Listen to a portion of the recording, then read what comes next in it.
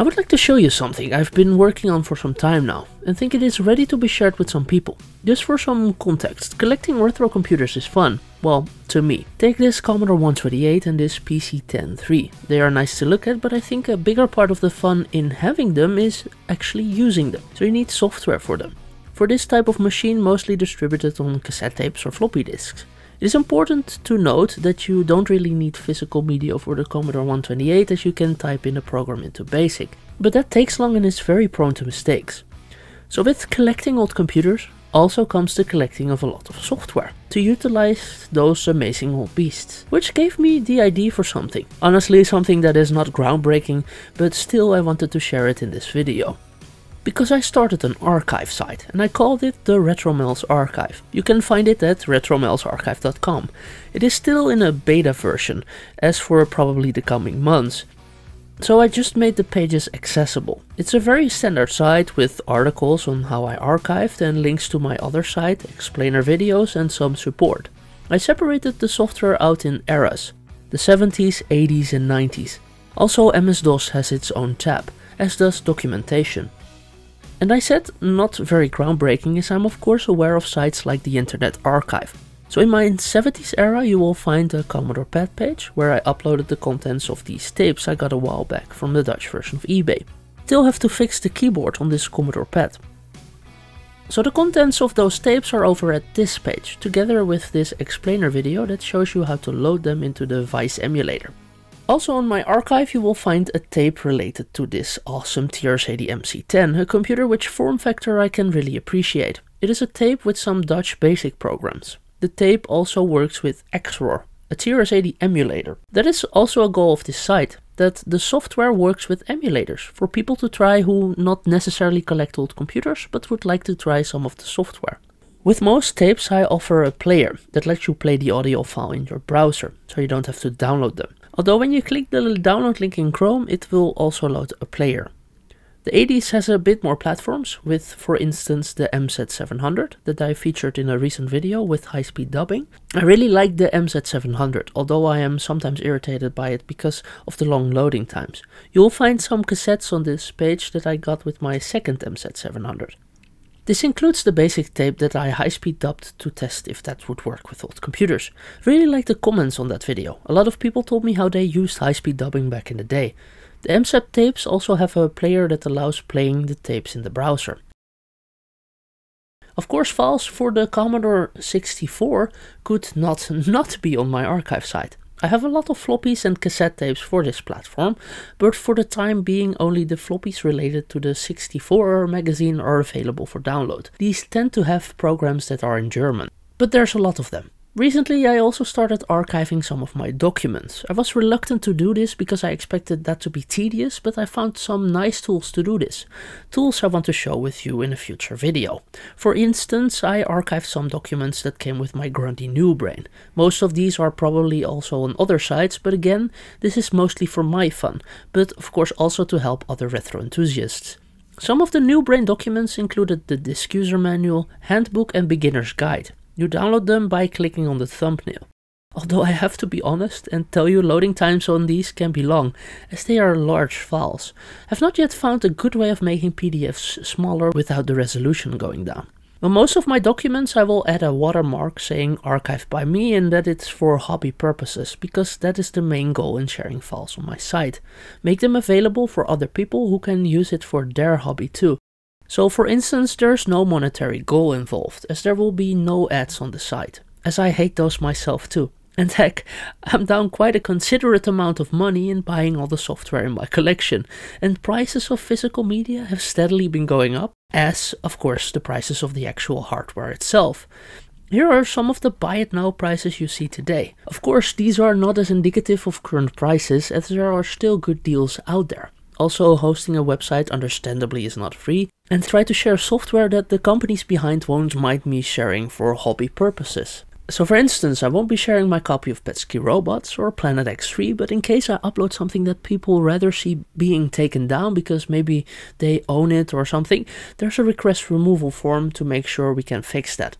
But again, the mission of my philanthropical undertaking called RetroMelsArchive is to provide fun to other retro enthusiasts, and also the clock is ticking to digitize this software, as physical media has a shelf life / sell-by date that has on most tapes and floppies already come and gone, making buying old physical media, as long as you don't use it to make bags or key hangers, a risky investment. But might there come a lot of backlash for uploading files to the internet? I could always pull the plug and just have them on my own server. That being said, the page currently with the most software is the MS-DOS 5¼ inch section. I had a lot of trouble figuring out how to archive these discs, as I'm a very big retro amateur, but managed to get quite some discs archived already, but still a lot to go. I'll make a video on my archiving process soon, hopefully. Also, I played around with how I wanted to organize my software a lot, as I'm not only a retro amateur, but also an internet design amateur. I found this list system working the best in making it somewhat overseeable and available in alphabetical order. I first wanted to go with a layout similar to my pages with cassette tapes, but that proved to be tedious. Talking about being an amateur, this is also an amateur archive, mainly meant for people to peruse around and just try out some titles. Always with the risk of encountering load errors or some interestingly corrupted software, which I sometimes share just for people to maybe if they want to take apart.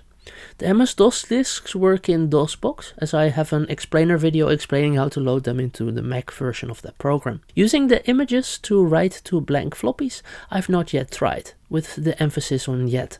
I wanted to make sure people understand how my files can be loaded, as sometimes I use a not so standard, some would say amateur way of digitizing my software. So on the various platform pages you will find explainer videos showcasing how to do this in a minute or two. These are also put together on one page. These are shots of the MZ700 explainer video. Other videos on the site include the ones I digitized from some rare Apple U-matic tapes, including the video showcasing the archiving process. Okay. That is some of the stuff that is currently available on the website. Well, I doubt it, but you might be wondering what is next. Well, speaking of those type-in basic programs at the beginning of this video, well, I have some books with those programs in Dutch and English. I'm going to scan those and try to experiment with them, seeing if I can find an efficient 21st century way of loading them. Also, but this is more for Dutch retro folks, I recently got a whole bunch of these HCC Home Computer Club magazines from the 80s and 90s that have some interesting articles on the various very active user groups in the Netherlands, in addition to awesome ads and what I like most, very nice reviews of old computers. And I believe some of these are not yet digitally available on the internet. So this website will in a sort of way also be dedicated to preserving old Dutch software and documentation. When you look at the homepage of my site, there is already some platforms showing that I would like to add or are already in the process of adding. Like these IBM reference disks, which I love the IBM-iness of.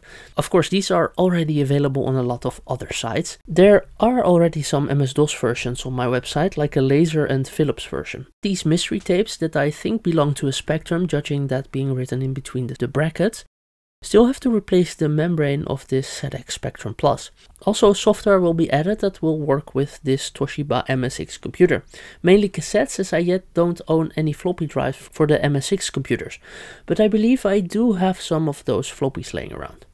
Also want to back up these mini cassettes, but that has proven to be a bit tedious and has not yet worked. I want to share some of my Commodore 16 software. And of course, this won't be a retro software archive without some software for the VIC-20, a computer I love dearly. Look at the lovely label. Mainly cassettes, as I just have a handful of VIC-20 floppies.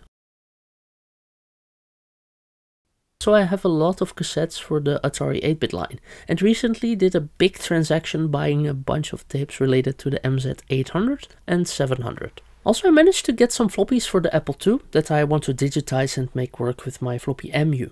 By the way, these discs have proven to be very difficult to find, and when they pop up, they go for really high prices. Also got some manuals with them, so those will also be on the site.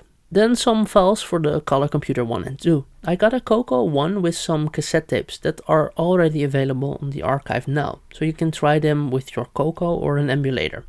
I'll be talking about this Coco 1 and those tapes in a video soon. Really have come to love the Color Computer line, really fun computers. I want to look into making BIOS chips available on the archive, but I will have to do some research on that, Advice is very welcome. More platforms will include the Amiga and Atari ST lines of computers. To archive all these discs and cassettes, I use a plethora of different little devices to archive my software, like this Grease Weasel, which is a very trusty floppy tool, or this 1530 to USB for datasets, and the XUM 1541 for Commodore floppies. I want to make videos showcasing how I archived and have come up with this working title for that video series. Bear with me.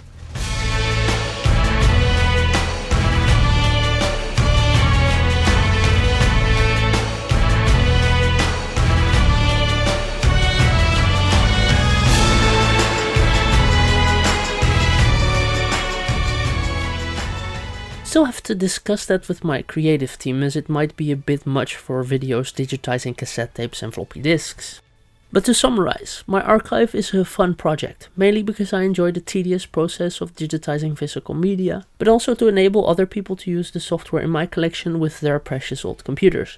So definitely more to come on this, as I haven't talked about, for instance, the various TRS-80 Model 1 tapes, BBC floppies that have a lot of issues, and other awesome ZX tapes, but not of course limited to that. But for now, I want to thank you for watching.